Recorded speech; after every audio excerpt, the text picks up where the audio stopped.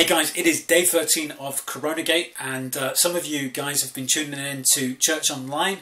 I know we had some technical difficulties, so we didn't start on time, but it was great when we got it up and running. You're going to have to bear with us.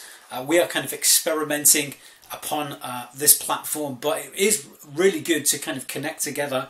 And some of you have been tuning into other churches as well, and that's really cool. It's great to see the church moving online so quickly.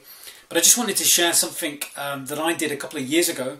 A couple of years ago, I got a whole bunch of paper clips. I got enough paper clips to represent every Sunday for the next 40 years. And what I do is, every Sunday, I remove one of those paper clips and I stick it in the bin. And it just reminds me about how quick time is passing. And it just kind of helps me focus on that which is important. And I think, regardless of whether you do something like that or not, I'm a bit of a visual learner, so it helps me. Whether you do something like that or not, I think this whole lockdown has given us the opportunity to focus on what is most important in life. The Bible says our life is like a grass. It is here today, and it fades away tomorrow. It's kind of like a vapor or a mist, and it's important for us to remember that life is short. So what we need to be doing is spending our time and our effort on that which is the most important. And that's friends, that's family, that's gathering together in public worship, that's Jesus, that's the gospel.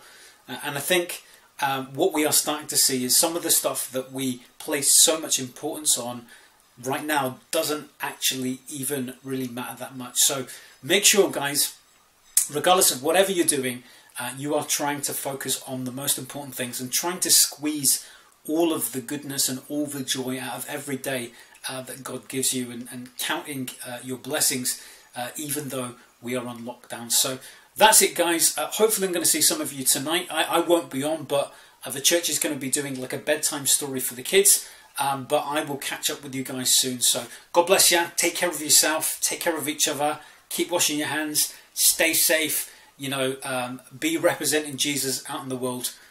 Later. Bye, guys.